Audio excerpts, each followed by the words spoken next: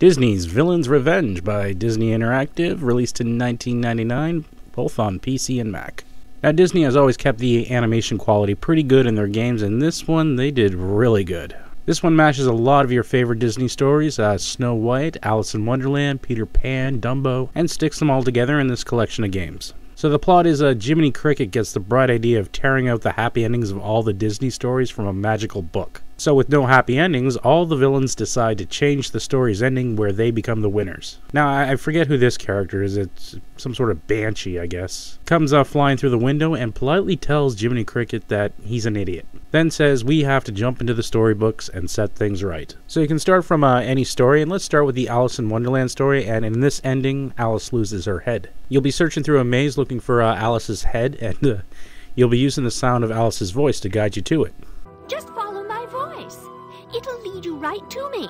Just beware of the dangerous puffs of smoke and click on them to destroy them. After you find her head, you then have to find your way back out of the maze, and that's where you follow the White Rabbit. Now the way back is much harder with card guards and even more puffs of smoke. This game wasn't too bad. It reminded me a little of Sewer Shark on the Sega CD. In the Save Dumbo game, instead of flying like he does at the end, he has to constantly redo the diving act over and over again. Now this game just requires you to move a few objects around and essentially stop the show.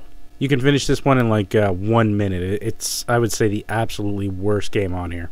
In the Snow White spellbook game, Snow White has no prince to wake her up, and the evil queen is putting the 7 dwarfs to sleep. So, you have to make a hero potion. Yeah, that's right, heroes aren't born, they're made in an alchemist lab. So it gives you some recipes, and from there you start making potions. Now the thing is, the potion bottles don't always look the same as the picture of the ingredient. And although it does help the challenge a little, it can be really irritating. There's also a timer. The evil queen is putting the dwarfs to sleep one at a time, so when all 7 are asleep, it's essentially game over. I do wonder why she has to make herself look old to knock out dwarfs chained up in her dungeon. And I do kind of wonder if the handsome prince is going to go kiss the dwarfs to wake them up.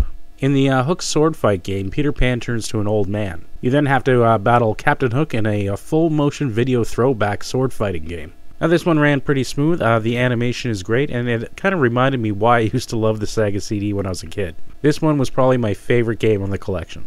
After beating all the games, you'll go into a final confrontation against all 4 of the bosses. Various objects will be fired at you, and you will use your magic book to reflect them back. Each boss's levels and goals to winning are slightly different from each other, which helps give the battle a little bit of variation. And although it wasn't an amazing climactic final battle, it was challenging enough to be satisfying. After beating all the storybook games, you're rewarded with more games. Unlocked are a dance game with a clown, a rotating maze game, an Othello-style game, and a very nifty dwarf mining game, which each dwarf has his own special ability. So overall, Disney's Villain's Revenge was a lot of fun. It had an excellent story, a lot of games, all complemented with great art, music, and voice acting. There's really not much to complain about. It's very cool. So if you ever get a chance, do try it out. It's great.